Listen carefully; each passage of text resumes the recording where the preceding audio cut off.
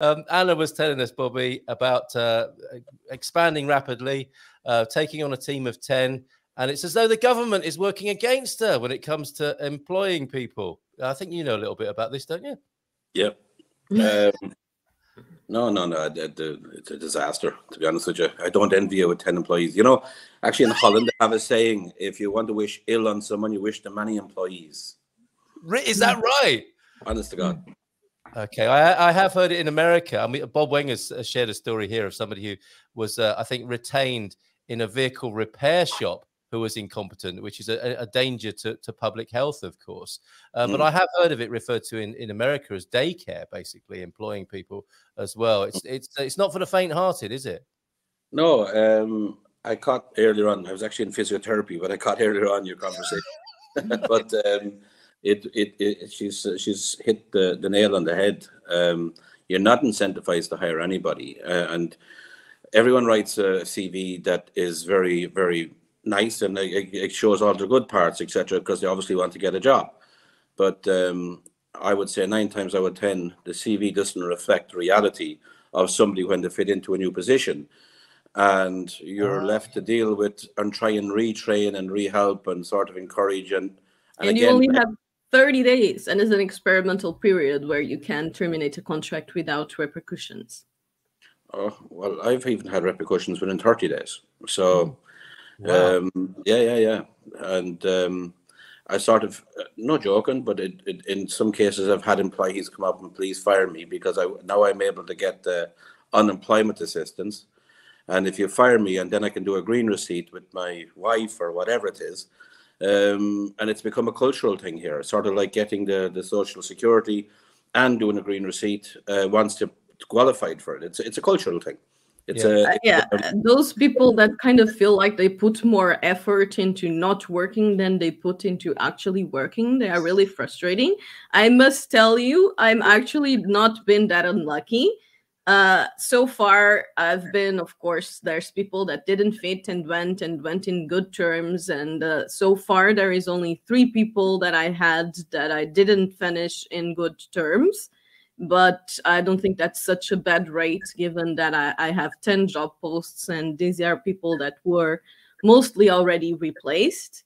So I feel often that the soft skills are more important to me than the actual curriculum. Like, I will look at the curriculum, but the actual interview ends up being more important for me. And if they end up being very different from what they present, well, that's a big problem. But thankfully, that hasn't happened a lot. That only happened, like, them being very different from what they presented only happened twice. Bad enough, though, isn't it? I mean, you know, that becomes a job in itself, doesn't it? Working with that problem. And that's apart from the job you're trying to do, which in your case, Anna, helping people move to Portugal, and Bobby, you know, helping people invest in Portugal. You want to be getting on with that, don't you? And this is the backstory. This is the unfortunate backstory of what you're dealing with while you're trying to do something of this. And it makes a great impact in the company. Like, for me, it's extremely important to have a very good customer service. Like, that's the core of my company. I want to provide a stellar pro service.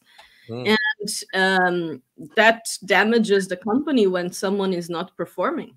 Yep. I think, Bobby, you were going to add something to that. No, well, I would have had over 100 employees at one stage, and I now have 1. Me. That's so true. That is drastic, isn't it? And a reflection of exactly what we're talking about here. What a loss that is to the country. The fact that you could be offering 100 jobs, which is a significant impact, isn't it, in a society, and you've decided not to because it's so darn difficult. No, I still have people who work with me and for me, but via green receipt, because it's the safest form of number one, that they know that their job, they need to perform to keep their job, which is one thing. And of course, I'm not that kind of guy that someone's sick or whatever it is that, okay, I'm sorry, you're out, or I'm not paying you this. They still have the same conditions. Actually, they have better conditions now than they had when they were with me, when they were working under contracts. But it cost me a fortune to get them out of the contracts, first of all. You had to pay everybody compensation. But this is a political thing, to be honest with you. And it's an historical socialist mindset, and it's ingrained in the Portuguese, because you have 2 different types of employees now. So you have the Portuguese employees who basically I want a contract, I want a contract, I want a contract, I want security, I need to have X amount a month so I can work for you. And even if it's a salesperson who's depending on sales, etc., I want this, I want a contract, I want a month. I don't do that anymore. So from now on, what I do is I have salespeople who work for me, but they're working on commission basis, and I'll prepay commissions in advance with regards to having them a monthly fee, but it'll be deducted when they do actually sell something. And if they don't, I take it on the head, and they have to go find a job that fits them. But I'm not going to support people who are not able to support themselves. And also then you have the other side of it, where I've now looking for social media people and tech people because I'm going back into international investment market. And they all want to work from home. One might come to, I want to come to the office once a month. And not for me. Forget it. Yes. Yeah. This is an interesting time for that, isn't it? Because the pandemic obviously made a very big cultural change in the workplace. And people have got used to that by the sound of it. Yeah, that to me is, I don't want to work for you all the time. And I want to work for multiple companies, work from home. And it's fine if they can get ahead and do it. But I want someone who can come to the office at least 3 times a week, because I want to sit and see what they're doing, and then basically have that kind of office interaction and that brainstorming and that camaraderie that you have by being together. I think by having somebody who sits at home and works an hour a day on a computer and looks for a full-time salary, by the way, it's not for me. It's maybe old school or whatever you want to call it, but it doesn't work. It doesn't work for me anyway. I wouldn't do it. Fascinating stuff. What do I you think, actually have my back office people working fully digitally with no office. And I think it depends on the people. Like, I have some employees that are absolutely stellar and they go above and beyond. And like, I've had one that didn't. And when that happens, it's a pain. Yeah. Yeah. Wow. I had one guy that when he finished with me, I got the computer back, and he left all these things open, and I saw he was working for 10 other companies while he was working for my company, while I was paying a full-time salary to him. And he wasn't a tech guy, was he? A tech guy did that. Yeah, and he was doing social media for 10 other companies. Wow. As well. A bit sloppy there. My goodness. Didn't cover his digital tracks at all when he gave the computer back. Okay, so there are some chances about, I think we should say, shouldn't we, that it's sort of human nature, isn't it, that there are these bad apples that make it difficult for everybody else, because they are the exception, I think. Would you agree to the rule? But they when they do cause trouble, they cause the trouble of 10 other people possibly. Even not just the trouble. You can start a them against us culture. Depends how big you are. Okay. You've even had it in such a case where one guy's not happy and he tries to rally the troops like a how do you call it, a shop steward, with regards to, you know, your rights, we can do this, we can do that. Oh, really? Right. Okay. Yeah. So when you come into business here, and depends on the size of your company, depends on the size of your business, get very smart advice, legal, tax, employment rights records, or rights, etc. as well. Because you can be 5 years, 10 years into it, you have to grow in your company, and then all of a sudden you can be held ransom. So you need to be I was held ransom, and you have to be very, very careful on how you handle employees from the start to finish, because you've got no protection. As in a company, you've no protection at all. Actually, zero. It's written in the sense that basically you're there providing a service for the government, and basically you're working for the government, and you're taking these people and you're paying their taxes and you're paying their social security, etc. And in return, you hope that they're going to do what they're meant to do. And if they don't, there's nothing you can do about it. That's very vulnerable. There is, but it costs a lot of money, it takes a lot of time, and it's a pain because that's just set up to protect incompetent people. That can close the company. Yes. That can someone to a point where it's not worth it. Close the company. It is definitely. And what a shame that would be. So the question is then, I mean, folks, you see on the screen here 2 remarkable people who I think are doing incredible things for the country here, starting companies, giving people work. Why, given the scenario you've just described, Bobby, would you do it? You first. I wouldn't. Again, I wouldn't do it again in that format. What I've done now is that I still have my companies, but I have them controlled in the sense that I have control. Yes. Even though it cost me more, let's say. And the government have this thing. So if you employ somebody and you give them a green receipt, and you're the majority, because a green receipt, someone who works for themselves, okay? Yes. But if you're the only person that gives them a green receipt, you have to pay something like 5% extra at the end. So the government realized that this is how you're employing somebody, and they're taxing you because this is how you're employing them, instead of actually giving them contracts. So, Yes. like, it's for me, I was the advice that was given to me very early days was, don't go contracts, go green receipts. Go green receipts with everybody.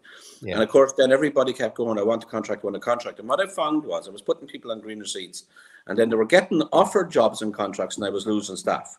So then I said, oh, I better put these people on contracts or I could lose them.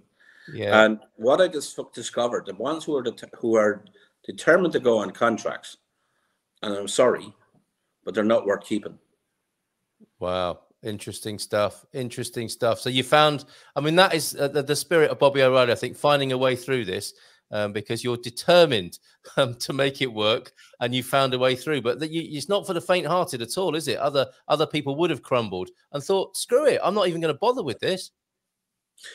Yeah, look, I think when you're an entrepreneur or whatever it is, you focus on trying to create something, and you try to create a team that has the same vision or can join into the vision of what you're trying to create. Yeah. And that's what you try to surround yourself with people who can see that vision and want to be part of it and want to, come along with that journey. And for that, they're well rewarded. What you get on top of that then as well, people who just want the job, which I can understand, they just want the job because they have their other lives and so on and so forth. But I've become very good at filtering. And basically, I want somebody to understand what I want out of them and what I expect out of them, and I'm not a slave driver by any sense of the imagination. Actually, I think I'm a very good boss, and most of my employees, which is probably wrong, everyone tells me I'm wrong for this, are also now friends. Yes. And we party together, we go off on holidays together, and all this kind of stuff. And of course, when something goes wrong, then that creates another problem, if you know what I mean. But that's the kind of person I am. It is personal for me. My relationship with my, let's say, employees is personal, and I don't have that arm's length thing. And when you find somebody that is to become very selfish in the sense, well, I know I'm entitled to this. I had one lady who left me, and then after she left me to join a company 3 doors down, I got this strange letter. And actually, I was after helping this lady. She got caught in another country. She went to work for another company. She got caught in a country where they refused to give her passport back until she repaid her training fee. And she couldn't have the money. I sent her the money for her training fee so she could fly back and give her back her job. A year later, she left me.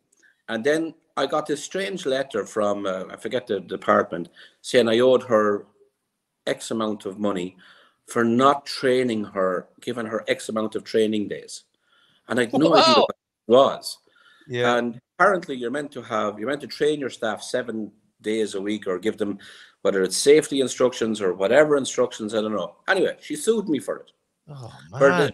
After me bringing her back, giving her a job, paying her to get her out, ringing me, they don't care. They really don't care. At the end of the day, what I found was that a lot of the people who are looking for contracts, at the end of it, they're in it for themselves, get their salary and go home, go to the beach, whatever it is. And that seems to be the culture. So you really have to be very, very careful when, from, like what you said, from the interview stage right down to the trial period, and see that they fit. And if they don't, they go. Yeah. I have a very different perspective on that. I agree, I understand where you're coming from, and I definitely agree what you are doing is a lot safer from the business. But I do not think that everyone looking for a contract is lazy. And I can tell you that I have quite a few people on contract. And like I was saying, currently I have a team of 10, and I'm happy with the majority of my employees, and I wouldn't fire them or change their contracts. But the truth is, I am taking a whole lot more of risk as a company, because the way that I am setting up things is that it's my responsibility to get clients, and it's their responsibility to give them the best possible service. But that means that if I don't get clients, that I'm fucked, pretty much. And that's my problem. Whoa. Oh, no, wrong jingle. I need it. Oh, Tim No, but you're 100% correct. But also, you're depending on those people who work for you to make your clients happy and that they do their job and so on. And if they don't do their job properly, you're also the other thing. So yes, the thing is that's very true, and it makes a big damage on the company if they don't. But like I was saying, I'm happy with the big majority of my team, and I can understand the need to have a stable income.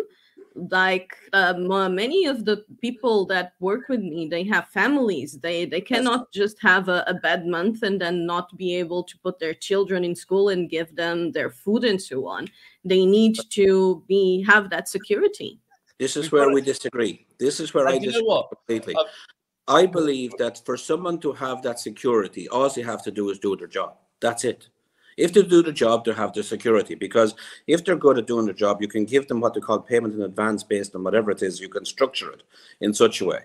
But it's when they get, and I've noticed the difference when somebody's been on Greener Street, to change from Greener Street to contract, how everything changed. Their attitude changed, their, I would just say, their work ethic changed, everything changed. And that's my own personal experience. I'm not saying everyone is like that, but I actually believe that it's the government's fault for creating. It's a one-sided affair. That guy who has a contract with you or whatever it is, he can have a job offer tomorrow.